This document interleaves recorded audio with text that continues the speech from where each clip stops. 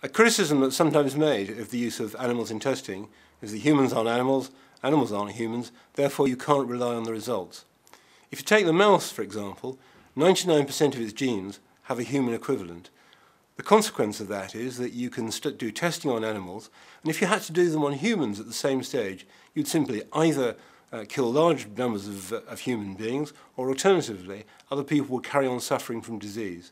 The reality is that it's a choice between saving human lives or using animals in research. There actually is no alternative.